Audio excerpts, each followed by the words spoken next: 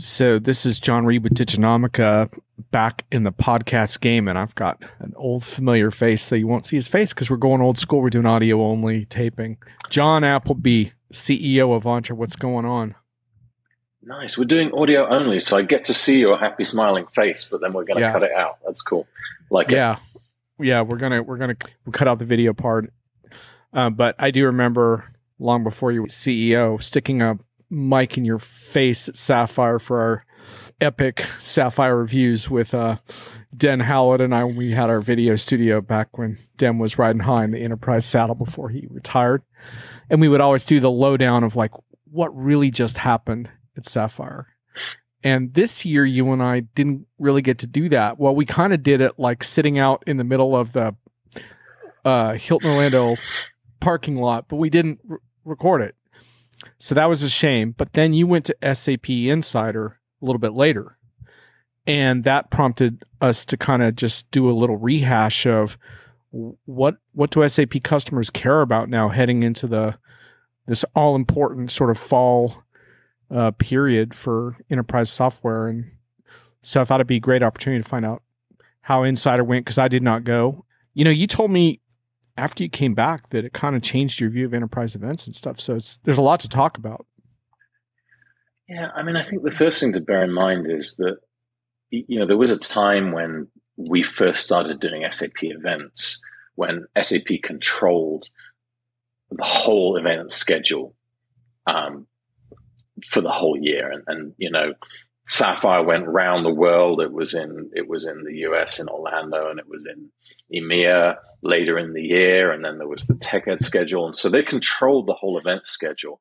And I feel like that's kind of really turned on its head right now because, you know, SAP has this small regional Sapphire events, which are you know, very decision maker focused, you know, for good or for bad. That's how it is. But that means that for the unwashed masses that used to go, they're not invited, so they don't get to see that. And in the meantime, you know, you've got Insider and you've got ASUG, who are both, you know, vying for, you know, broader control of events. And so, you know, we saw, you know, with Insider, them trying to step up to be, you know, the de facto North America event. And by the way, they're running one, I think, in Vienna in November. So they've got global expansion on their mind, and they want the one in March to be even bigger. So we're seeing a real shift in how the events landscape is looking. Yeah, and I think SAP may make some changes next year based on some of the controversies that happen with this year's Sapphire. And we can, you know, probably avoid getting into that too much because I don't think that's our core topic today. But right. in general, you know, I do think that this kind of like extravagant big event era is not coming back anytime soon. And I think there's a lot of positives to it because there was this thing that happened so often, and not just in SAP, but like you go to this huge event, you'd have awesome time, high fives, drinks, big plans, awesome connections. And then you'd spend like a month kind of regrouping, and then you'd kind of lose your thread.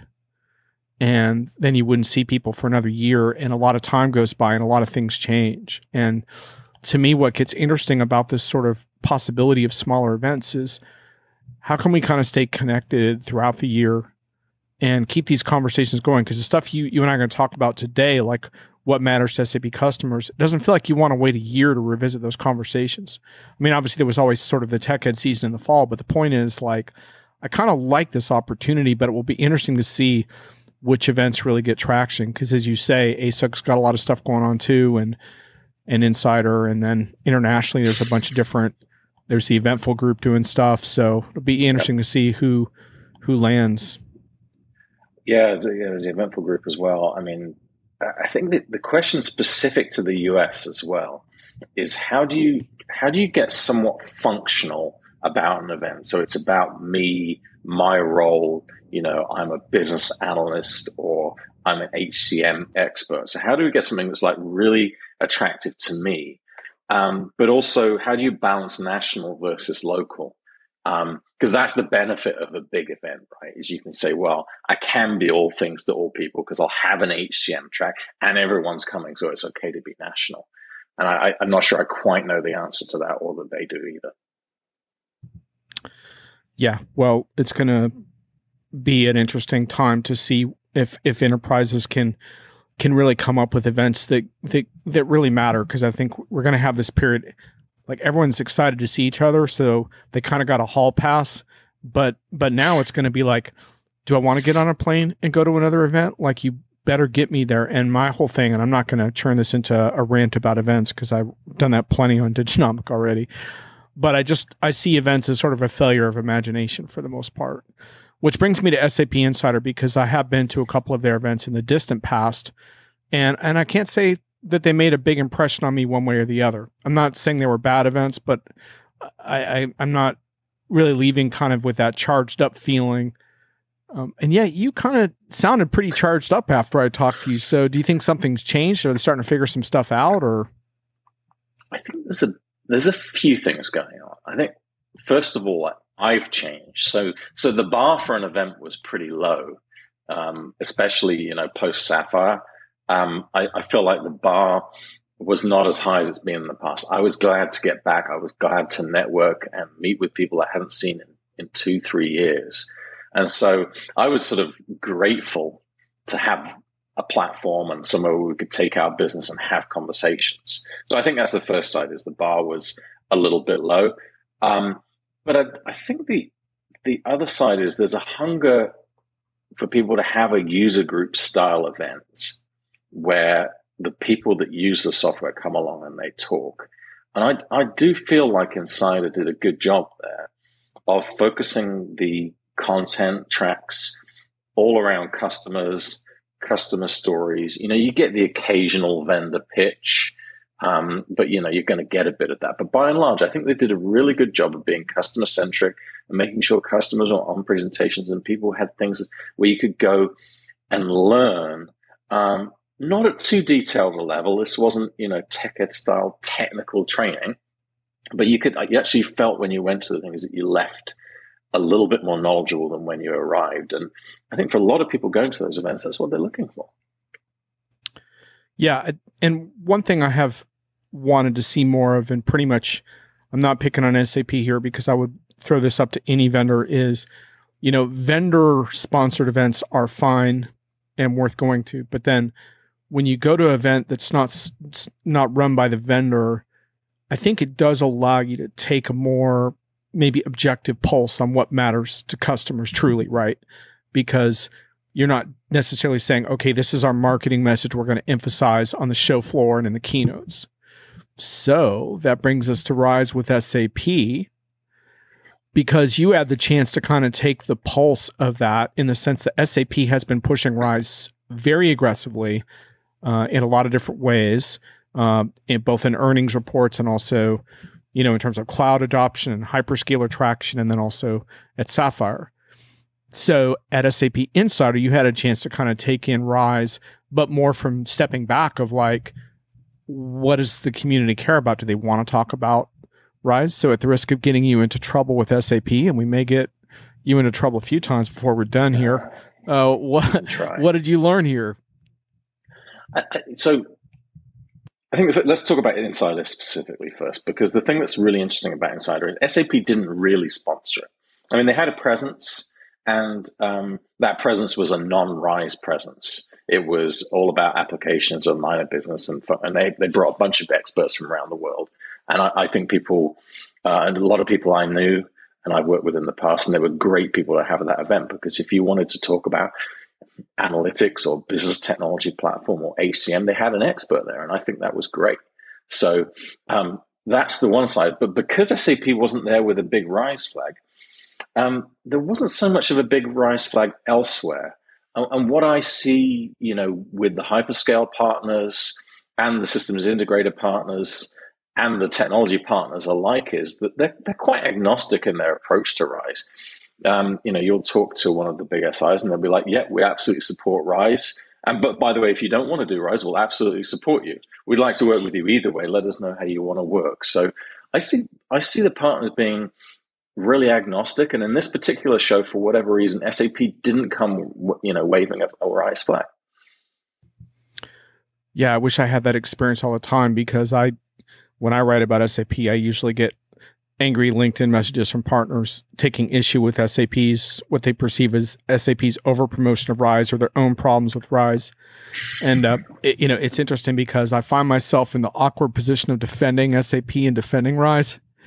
And I'm not a huge RISE advocate, other than the fact that I don't like this sort of notion that it sort of like you spread it all over everything and it sort of solves all your transformation problems and things like that. But I do defend very much for SAP why they need this in the face of the hyperscalers, and they need to be able to stand up an alternative to that. And, what I would love to see is more of what you're talking about, which is partners really embracing this notion of, if you want to talk about RISE, we can talk about RISE. If you want to talk about alternatives to RISE, we can do that. Like, to me, that's the true sort of like versatile sort of advisory type of vibe that I want partners to ideally have. And I hope that's how it settles out, because it's hard for me to judge because I tend to attract the disgruntled in some ways, I think. So.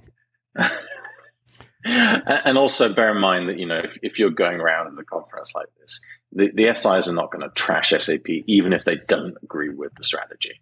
That part of their talk track coming into these is to find a way to be copacetic, and that's how it is.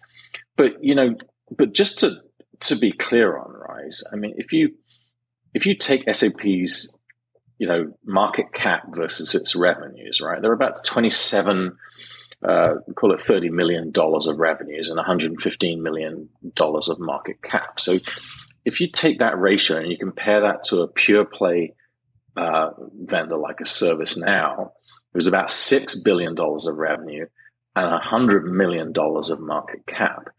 You can see how that valuation of a subscription revenue is attractive to a CEO and to shareholders. So you can see the transition that Christian's trying to make.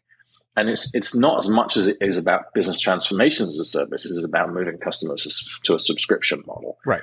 And, my sense is very clear on this, which is the RISE model will start to soften a little bit as we head into 2023. And it'll be less about controlling the transformation journey and more around flexibility of models, provided you're willing to move to a subscription model. And from there, of course, that gives a lot more scope for the partners to be on board, because they get to keep their piece of the pie, which is part of what causes the conflict today. Yeah, I do agree with that, and I do think that if you place it in a context, I have been impressed that there are certain customers that really do value the opportunity to look at a RISE, but it's, to your point, it really isn't a transformation conversation per se. It's a hyperscaler conversation. It's a cloud conversation. It's a subscription OpEx model conversation. That's what RISE really is, in my view. Now, it's interesting because I think one thing SAP could do if they want to really emphasize the transformation part of this is through Signavio and through more of a process intelligence assessment. And I have been bugging SAP for a long time now to create a free version of that they can sort of sit down with potential prospects and say, let's have a transformation conversation first. Let's look at your existing processes and how they can be improved. The RISE conversation, to me, is a terrible way to start a transformation conversation because you're leading with product. I mean, RISE technically isn't a product, but you know what I mean. You're leading with a sales pitch at that point, and that's where I think it hasn't worked. But I think it's a discrete offering. It does work for those who need it. So, yeah, I mean, in RISE specifically, I've said this 100 times to you before, I'm sure, but if I were a mid-market customer looking to implement a greenfield ERP, RISE would be right at the top of my list, because I get one contract, I get one throat to choke, the system's managed by somebody else, and I can hold somebody accountable, and I can manage the cost through the contract. I think that's a great situation. When I first talked to the SAP board about RISE 3 years ago, that's what they were positioning. I think where it gets really complicated is, I take an example of a customer I spoke to the other week. They're a manufacturer that also does some B2B retail. And they have a very old ERP that was part of a divestiture 15, 20 years ago, a company code copy of an SAP system with 30,000 custom objects in it. And it works great for them. And they've got a bunch of other priorities going on within the business. We were talking about, direct to customer, B2B2C marketing while staying B2B for channels. And yet they've got this ERP system that is also, old and needs modernizing and needs to be upgraded by 2027. And so they've got, on the one hand, they've got this desire to invest, in the front office sales and marketing machine, and then they've got this need to modernize ERP. And how do you get the executive team's direction and attention to do that? And RISE isn't the answer to that, right? RISE doesn't help us. So that's the trouble. Right. There's still a core business case conversation to be had. Now, I should point out that SAP would tell you that they're getting traction in the large enterprise with RISE as well. On behalf of SAP, I'm making that assertion, but I don't want to get too sidetracked with a deep breakdown of RISE, because I want to step back a little bit and ask you kind of what you did see as sort of the hot button topics. But is there anything final thing you want to say about RISE? And I realize some listeners may find it frustrating that we didn't actually sort of carefully define RISE, but the problem is that we didn't want to do a RISE podcast today. We want to talk about some other stuff too. So we do have more stuff on Diginomica that gets deeper into RISE. You've written, I think, some RISE stuff as well on your site, so folks can check it out if they want more. Yeah, just to reiterate that I think SAP is really good at selling one thing. They're great at having a talk track, and what they will do is they will adjust the RISE offering to be something that works for customers. And so there are definitely customers for which RISE is a slam dunk today. There are some which is not such a slam dunk. And as we've seen in the past, we saw it with HANA and S/4HANA and on the cloud stuff. They'll adapt to make it work for the customer as the journey goes along.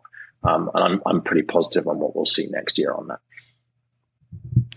Yeah, well, I still see the occasional, this is just heck all over again, cynicism. So as in the community, so SAP still has some things to prove, but hey, that's part of the game, right? I'm not here to be cynical, so. No, of course not. So John, let's talk a little bit about just you on the ground, insider, trying to take the pulse of what customers really care about. What jumped out? It's always difficult to get the pulse of what customers care about without talking to them all. But you can get a real sense from, how the vendors are operating of what they think customers want to talk about, and also those that are popular. I thought I saw a couple of threads that were interesting. The first one is, and you probably expect me to say this, automation seems to be everywhere. It was every major stand talked about automation, and it didn't matter. I'm sure you were crestfallen, by the way, to see that. It's what we believe in, so that's okay. But it was interesting. I did not expect the extent of it, and automation is totally different for every vendor that's in that diagram. You might be doing accounts payable automation, you might be doing security automation, or you might be doing operations automation.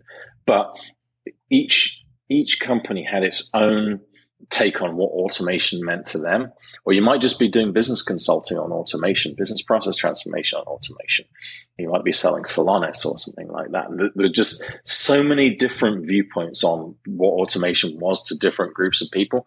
And I was really surprised by that. I was also surprised to a degree. There seems to be a consolidation going on, even within the ISVs. And, I'll call out the friends that say Wind Shuttle, for example, and they've been acquired and they've modernized their brand, which is, it's just kind of a growing up that's going on in the ecosystem. And that might be a factor of amount of private money that's going on right now. But it's really interesting to see, there are definitely vendors that are modernizing their look and feel, and it isn't quite, the 1980s conference that, you felt when you walked the back streets of Sapphire a couple of years ago. That's changing. There's still some of it, by the way, but it's definitely improving. Yeah, less Microsoft productivity tools more automation. And what's interesting too is when I go back like 5 years ago, I think it was maybe around that time, I did a podcast with Vinny Merchandani, fellow analyst type, and I was pressing him pretty hard because he was much more of a Vinny was a lot more optimistic about the changes automation of various kinds was bringing than I was, because I felt like you got to look at the human costs of these disruptions. And I haven't really totally backed off of that. But the one thing I will say for now in the foreseeable future is I think that tension between automation and talent just isn't there the way I thought it would be, because right now they're both an imperative. Like the skills gap issues across enterprises, across industries are so profound that the automation becomes essential, not as a headcount reduction exercise, but as a way to do more with less, as a way to actually get the job done. I mean, you guys had a blog about this too, where you talked about how with SAP systems transformations and upgrades and getting your basis people involved in RISE or S4 or whatever, if they're caught up in a lot of routine patching and grunt work of the traditional basis admin, they're not going to be able to do that other stuff. So it's interesting how this is shaken out. So Vinny, I guess in the short term, I'll say you were right. That hurts me to say, but I was going to say that's the first. I think you've got to think about automation at a macro and a micro level, and those it can be very different depending on the industry. So I don't want to speak about automation fully generally to the human environment, because I am worried about the human cost in some places.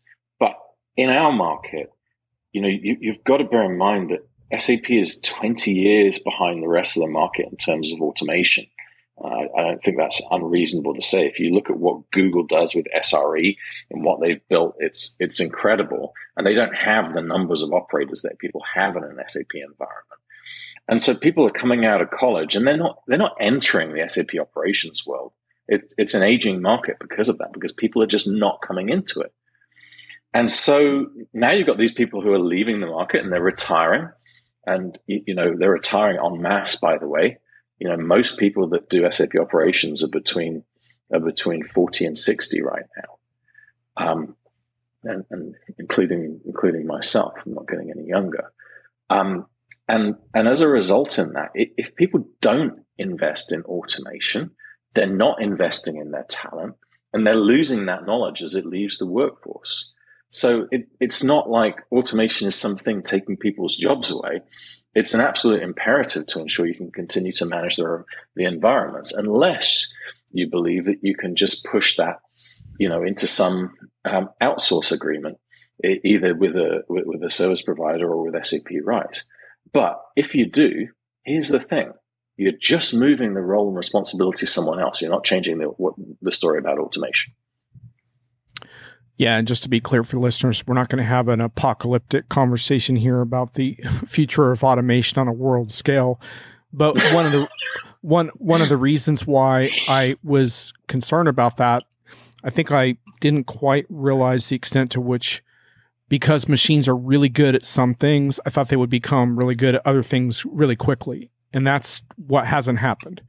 Machines are still really, really good at certain things, and perhaps even dramatically better because of the increased scale of the technology behind those things. But machines aren't going to get better at a lot of crucial things for a long time. But when they do, that changes this whole automation conversation completely. But as far as SAP automation is concerned, John, I want to challenge you a little bit. And I actually want to go back to a post that you wrote on Diginomica a while back called Dear CIO, Get Off Your ERP Island.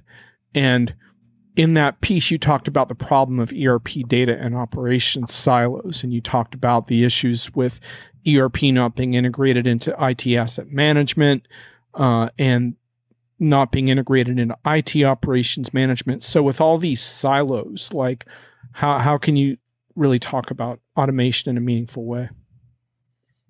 You can't. And actually my thinking has even moved on a little bit from there, which is that in order to actually solve the problem we're talking about, you need three components. You need observability, So, what's happening in the environment. And if I just come back to your previous point on how machines can be so much better, there's an SAP transaction called SICK. You type in SICK. It's German sense of humor, I think, and it'll tell you whether the system is broken in a couple of ways. That's typically run by somebody when they do an upgrade. Guess what? A machine can check that every 5 minutes. So if something happens that causes the systems to be broken in some way, you never get a human to check that every 5 minutes.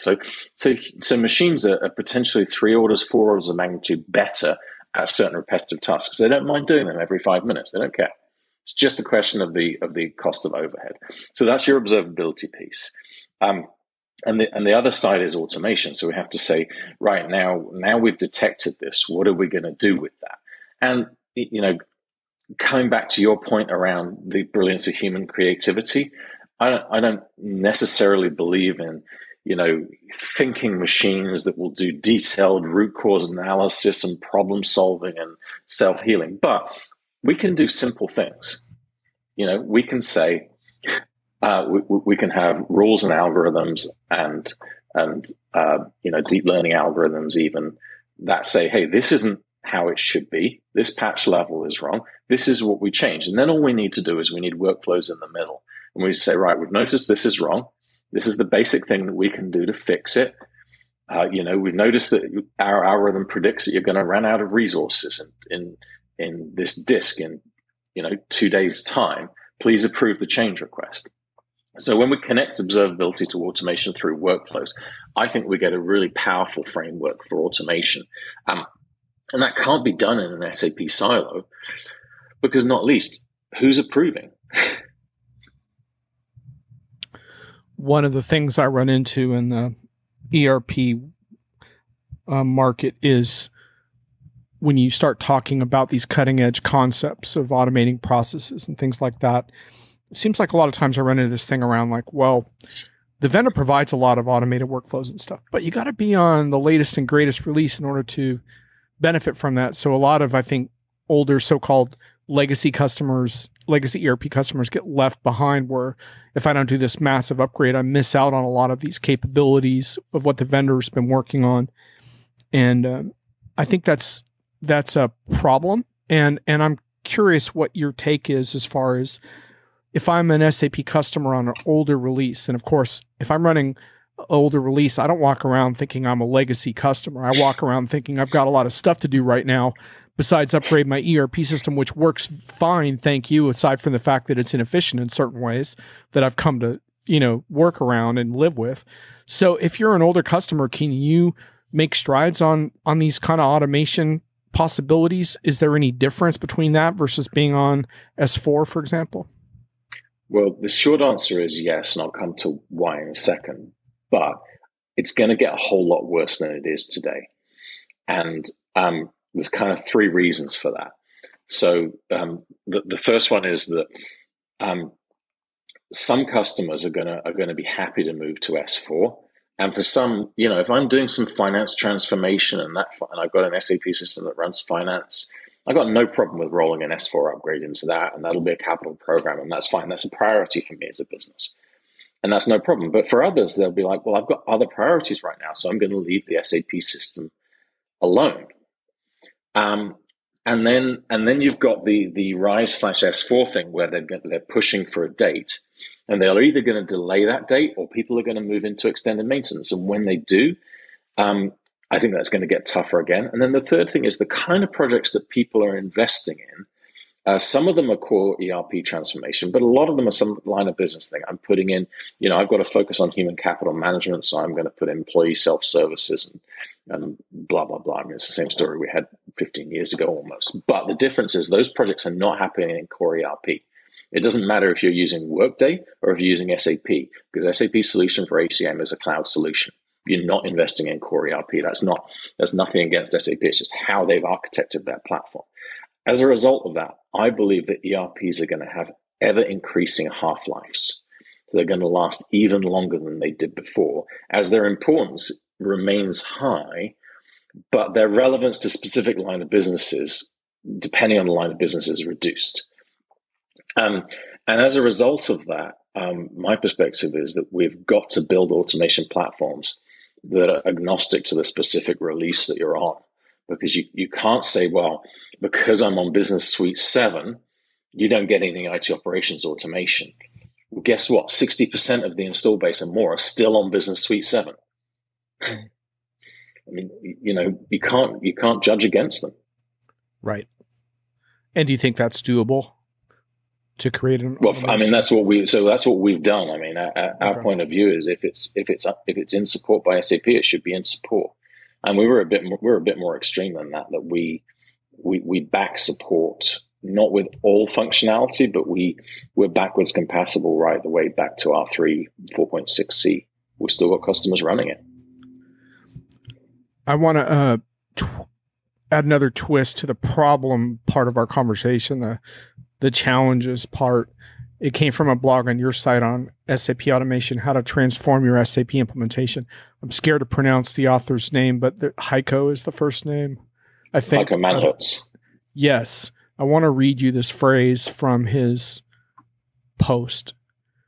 He says, in SAP automation, we cannot borrow from software developers or DevOps engineers. The only option is to automate based on the wealth of knowledge and experience of SAP Basis engineers. Do you agree with that statement? And if so, I thought that was a very striking statement because DevOps is really where a lot of times you would think to churn for automation tips and tactics. Not to throw your colleague under the bus, but I thought it was a really interesting statement. He's absolutely right. And there's a few things to point out. First of all, DevOps within SAP, I'm not sure that it really exists in the same way that it does for a cloud native application. It doesn't at SAP TechEd, I can tell you that much, because I've gone in search of DevOps, and aside from like one or two lonely voices, we think Boo Boo on Twitter. I don't even, there's some advocates that go way back, but aside from that, it's hard to find. Well, there are companies that pitch DevOps, so you've got Basis Technologies, but what they're pitching is change management, not DevOps. It's DevOps-like, but it's really Basis have a change management product and they've got a test management product. And so those are DevOps-like concepts, but you definitely don't have the same thing where operators are thinking like developers. And so I can tell you what our approach is. Because we've honed it. And basically what we do is we hire really, really smart Basis engineers who have, a desire to automate, and we get them to document how stuff is done. And then one of two things happens. Either we hand that off to a Java developer to develop a piece of functionality based upon that, or more commonly now, they use our automation framework to build automation templates. And let me give you a simple example of that. One of our Basis engineers wanted to automate system refresh. And so he wrote that functionality in our automation language, which is a BPMN-based language for automation. He was able then to complete a template for a system copy using that. That's what we're doing, but we're having to effectively retrain those Basis people in automation technologies. There is no way that you could take a DevOps person, a chef or a puppet person, and get them to do the SAP stuff. They don't have the knowledge. And for Basis people, how difficult is that change for them? I think there are two types, right? There are those that want to continue to do what they've always done, and they'll continue that through the remainder of their career. And there are those that want to do something different. And, smart people with smart technology backgrounds who want to take their knowledge and write them into automation templates, they can do it. I mean, our technology is not particularly hard to use. So agree or disagree with the following statement. Basis engineers should embrace SAP automation if they want to remain relevant. Is that too extreme? Yeah, no, it's not too extreme at all. I mean, and it's not the only way because of the S4 move, there will remain non-automation roles for the next 10 years. But remember, the half-life of an ERP system is 10 years. 10 to 15 years. So no surprise.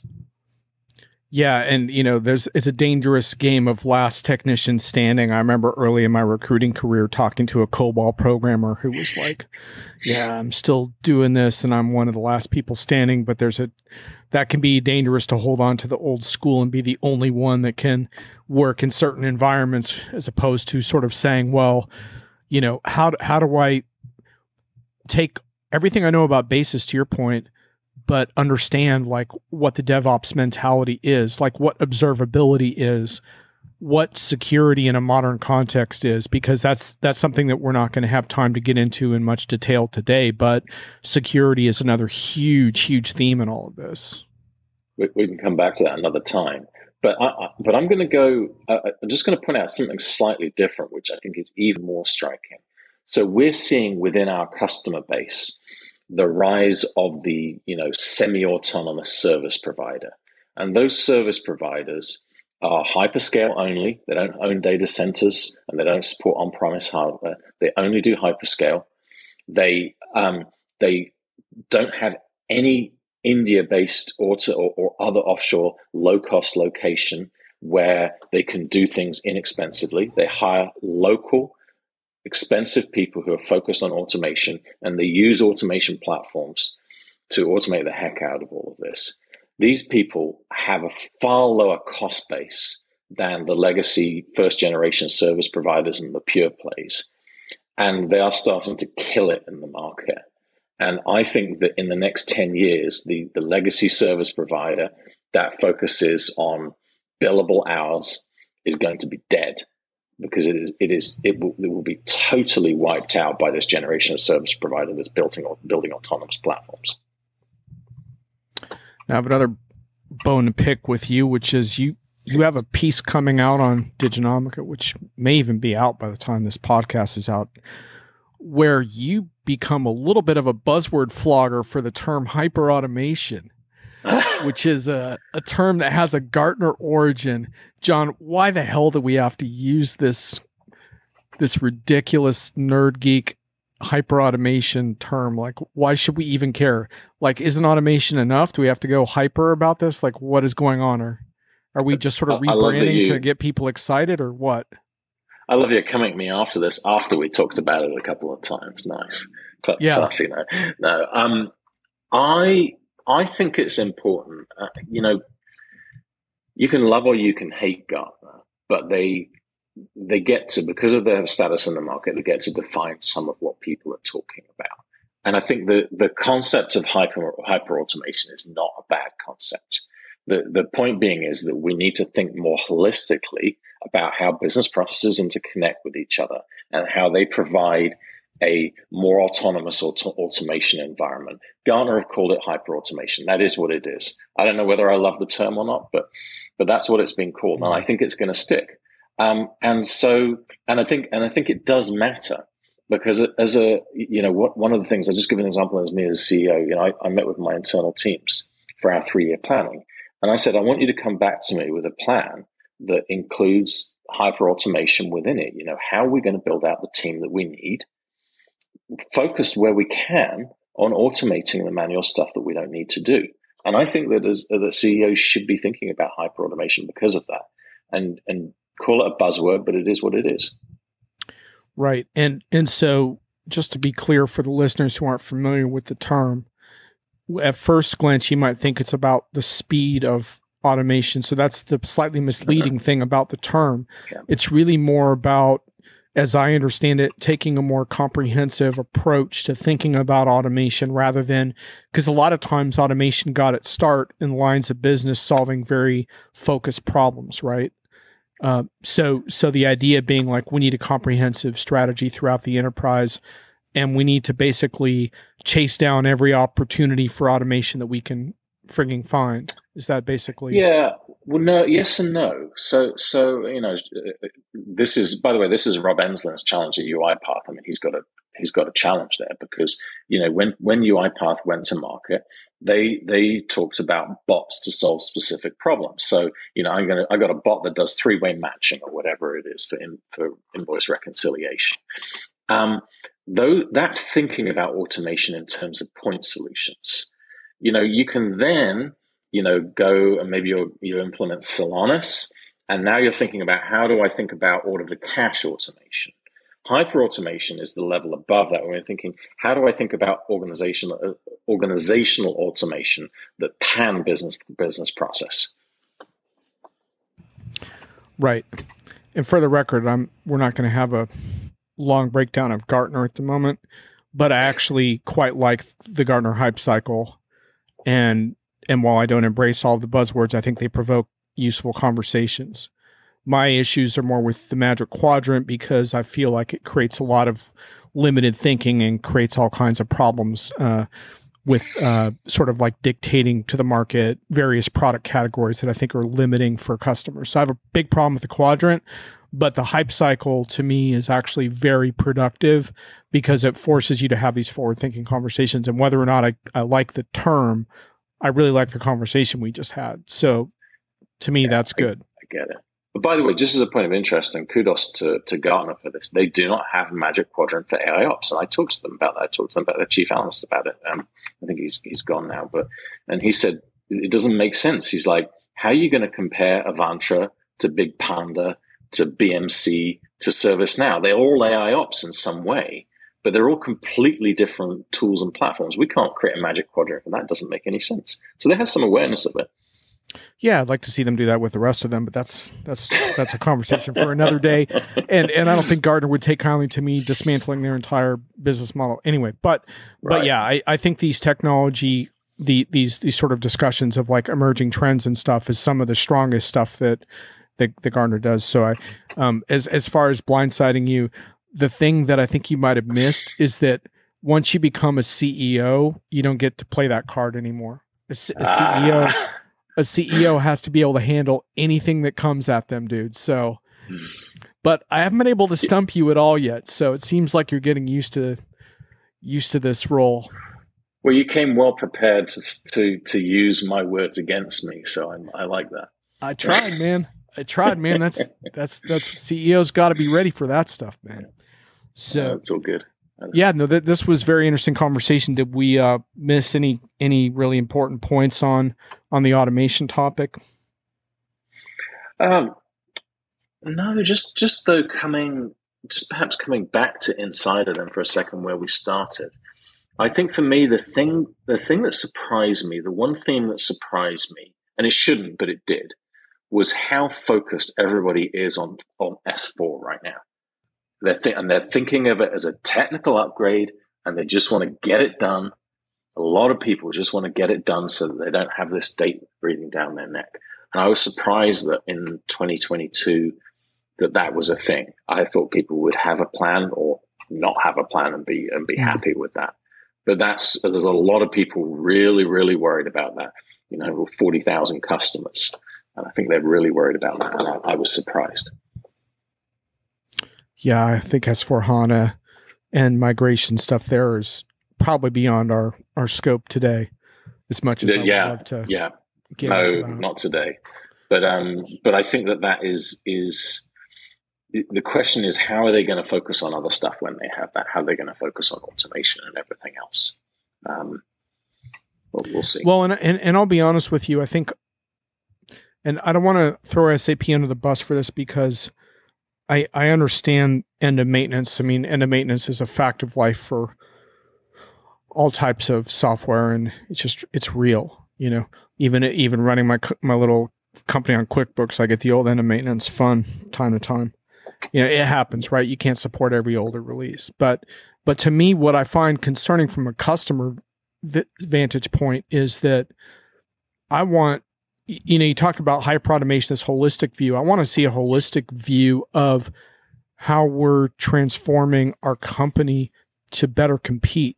And I want to see the S4HANA conversation take place within that context. I don't want to hear about, we have to just move this just because this window is closing. I want to hear a broader conversation about how can we better compete? And is S4HANA going to help us do that? And if so, how? And how does this fit into our other initiatives, whether it's our own IT projects, whether it's our automation projects, whether it's discrete cloud projects from other vendors, or mobile apps, whatever it is, there should be an underlying thread connecting all of this stuff. And, I hope that customers are thinking like that, because if they're just running around trying to upgrade these massive deployments before time runs out, I don't think I'm going to like the result, and I don't think they are either. No, and have you heard about the SAP Move 360 program? Tell us more about Move 360, Tom. And so it was just something I came across today, and I was interested in, and it's changed its name now. Of course, it has. It's now called Customer Evolution Customer Success, CECS. It's like I don't know if that's a play on kicks. But the goal appears to be a sort of a customer first approach to what kind of transformation are you doing? What do you need to do? How can we support it? And then of course you can roll the products, and you can roll Rise and Cloud and all the stuff behind it. But Thomas's organization seems to be focused, and I haven't heard much about it, but it struck me as a really, really good approach. And so I'm surprised that he hasn't got more airtime, because if you take the customer perspective first, and you take that customer and come right away back to the people we were talking about at the beginning. I won't name names, but you say, right, what are your problems? Well, I can see that your problem is around wanting to do B2B2C and having share of voice with customer. But I also see that you need to modernize this thing. So we'll help you build a program, and we'll get a service provider engaged, and we'll get there. And then we'll look at get you on Rise later. And I can see that you could collaborate with a customer to build a really great business and technology multi-year roadmap for joint success. And that seems to be what that organization is about. I just haven't seen them get much airtime. I thought that's a shame. Well, it sounds promising. And if you're an SAP customer grappling with these things, it sounds like one potential resource, along with user groups and stuff like that, which reminds me, I have a couple things coming up. I'm writing up something on SAP Business Networks. I've been a skeptic. I engaged with their team. That's going to be interesting to write about. And then I have you still a skeptic? I'm more of a skeptic of how it's been presented. I think SAP has some really interesting assets on that side, and I think they can solve some real problems. And I think a lot of it is about things like sustainability, actually, and helping customers to solve really complicated problems with their supplier networks. Where I've struggled with is this whole, when I hear about network of networks in the keynote and stuff, I feel like that's dangerous stuff, because that's just about, we have the most people on our network. I don't like that. That to me is kind of like, 70% of the world's chocolate is made by SAP. I don't like that kind of talk, because I don't think the volume stats don't impress me. It's more about, like, are we solving problems for customers? And actually, I think the team has some really interesting story to tell. So it was good. It was good to get my views challenged. And I'm looking forward to writing that. And then I'm going to meet with DSAT coming up too. And that's going to be interesting, because as you know, the German-speaking SAP user group usually brings the heat. So they're so focused. Like what a one-track mind. It's great. On your previous point, I've been thinking a bit about the difference between automation and craft, which I think speaks to your point, because I always thought that the opportunity with the business network is to connect people that you are hard to find with scarce resources. And one of the shames about the SAP Business Network is it's not really accessible to mid-market customers, not in an easy way. It would be really nice if it was, because you got these people that produce these scarce commodities. And how do you connect people so that they can have a business conversation? If you could do that, and you could buy anything in a way that Amazon and Walmart to a degree have for customers, I think there's a phenomenal opportunity for the scarce to scarce connections to be made. Just my and how do you do it with a flexible onboarding process that doesn't require you to get an enterprise license for potentially clunky software?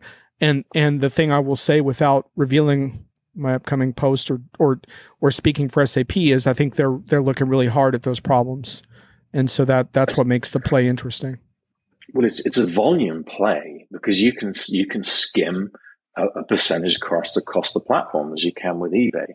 I mean, I'll give you like the example that got me thinking about it. I wanted some antique bricks, and I happen to know a guy near me that does antique bricks and much other things. But because I know him, I can drive and I can write him a check. But unless you know who that is, you've got this scarce customer to scarce supplier problem. And that's a huge, it might not be big transactions, but because you can connect people that don't know each other, you can just skim money off the top of that. And that's value. Yeah. And I think you make a really huge point about layering the so-called intelligent matching across the top of all of that and help people once they are plugged in to find new opportunities and connections they never would have had. And once you're doing that, now I think you have a really exciting story. And so we'll have to see whether SAP can realize that. But it's interesting to have those conversations. But I think this conversation is over because while my audience has told me again and again they like long podcasts, I think we have now delivered a long podcast, and we should quit while we're ahead. So okay. But thanks for joining me, John. That was really a great convo. Yeah, always a pleasure. Yeah, I'm just sorry we didn't have the beer in hand, or the seltzer in my case, but I think we simulated the vibe of those conversations. So. We're a little early on for that. It's 3:30. True that. Enjoy the beach, man. Talk to you. Thanks.